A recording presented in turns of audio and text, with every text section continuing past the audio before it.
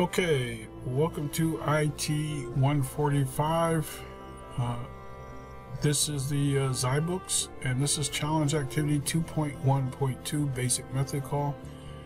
And this is in the module 2 week 2 challenge activity. There's a challenge activity in front of this one, but you can hit the check button and check your answers in order to get an understanding of it. This one is doesn't have that capability, so I thought I would go ahead and do this challenge activity and the following challenge activity on video to explain what's going on with these. So for this one, they're asking us to complete the method definition to output the hours given minutes. Output for sample program 3.5. So you can see here they've already started this method, and they're calling this method output minutes as hours. Output minutes as hours. So they're defining the parameter double origin minutes. That's the parameter that's going to go into this method. So what we need to do is convert those minutes into hours. So what we'll do is we'll say double, and we'll create the variable hours, and we'll say hours equal,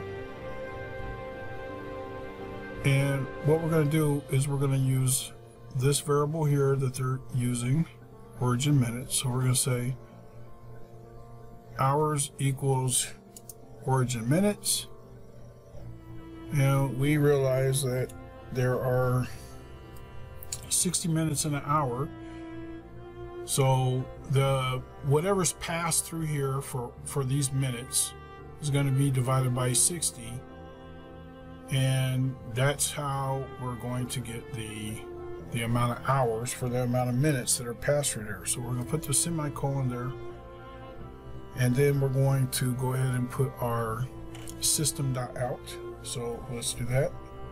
System.out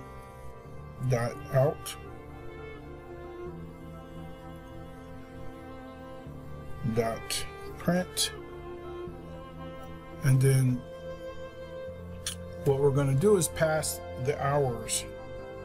We're going to call the hours here. So what we're doing is we're saying, in this statement, we're saying convert the amount of minutes that are entered here, divide them by 60 so that we know how many hours that becomes, and then right below it we're going to print the hours. Okay, so if we go down here and we hit run,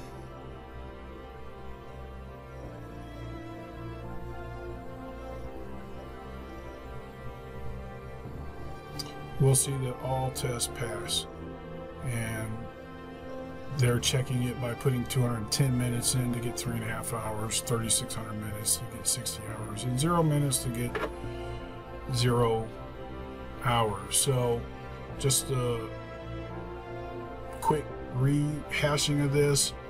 They start this method here. They've already started it, and we're just continuing this method. What they want us to do is they want us to create that variable hours from the minutes given.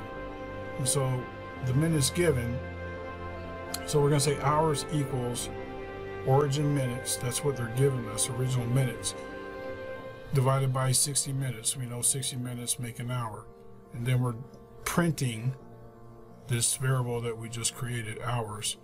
And so that way we're creating the amount of hours based on how many minutes that they give us. Okay, so let's move on to this next challenge. Okay, in the third challenge for section module 2 section 1, the third challenge, what the challenge activity is asking is method call with parameter printing formatted measurement. Define a method print feet inch short with int parameters num feet and num inches that prints using and shorthand, end with a new line, example print feet inch short 5,8 prints. Okay, now doing this challenge is a little different from this one up here, because in this challenge they've already named the method and they've already started it up here, so we're just completing the method by putting the statements in. And then this one, the difference is we will create the method, declare the method from the very beginning. So what we're going to do is we're going to copy this public static void, put that up here, paste, okay, and then we're going to create define the method, which is print feet inch short. That's what they want us to create, the new method, and let's put that up there. All right.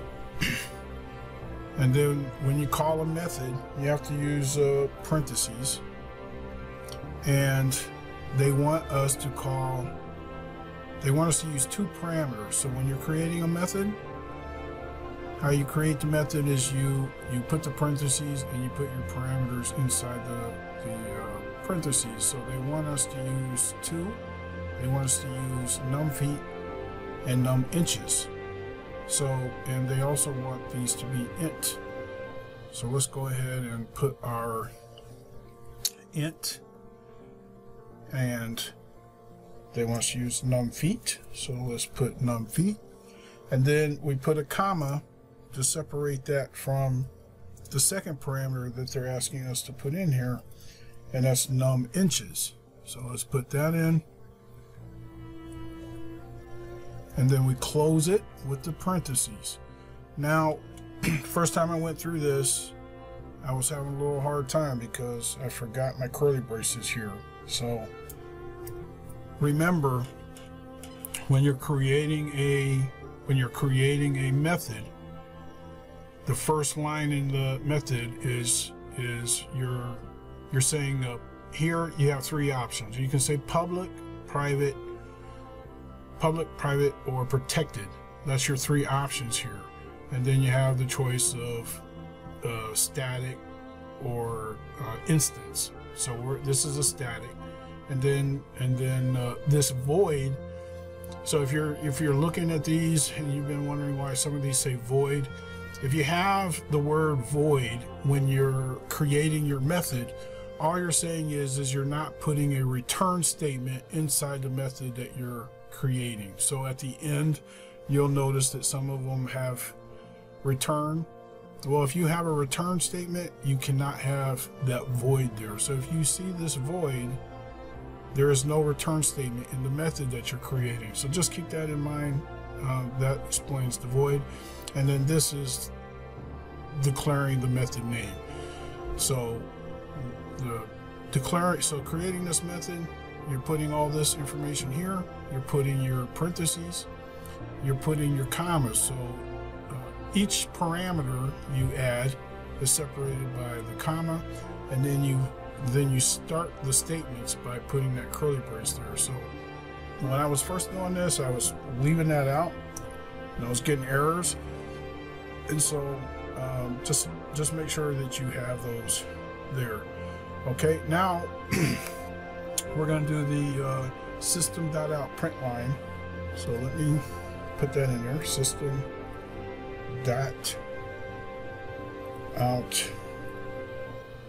print line,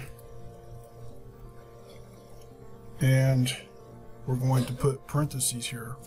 And now what they're wanting us to do, they want us to concatenate. So they want us to get this output by concatenating the inputs, num feet, num inches. So the first thing that they want is the feet. So we're going to say num feet, and you know, when we concatenate, we use the plus sign, so we're saying plus. Now what we're adding now is that single quote, and so they got a hint there telling you to use the backslash, and we're going to use that backslash for that single quote. So it's an escape. So we're escaping where we're telling it to ignore that single quote and just put it in as a character. So that's what that's doing. Now,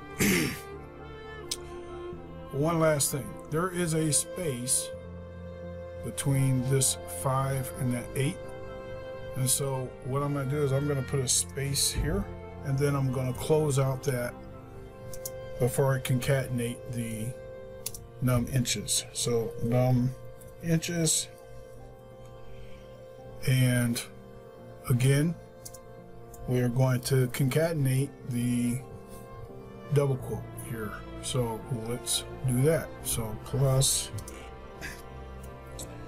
quote backslash, and there's no need for a space there, so we'll just put the double quotes twice. So this first backslash is escaping that second quote, and now we just put that next quote in to close out that, and then we'll put the parentheses and the semicolon, and so that creates the single line system dot out print.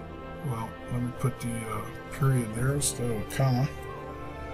Print line number plus, which is concatenate the single quote, then concatenate the num inches, and then concatenate the final double quote. All right, so then we have to declare the variables user feet and user inches. So let's do that. Int user feet and int user inches, and put a semicolon there. And then finally we have to close out our curly bracket. So let's do that. And you notice that if you put your cursor here, it will show you that this curly bracket is closing. This is closing out this curly bracket. So this curly bracket here is closed out at the bottom of the statement down here, see?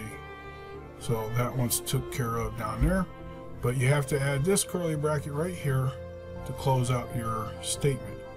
Okay, so let's hit the run.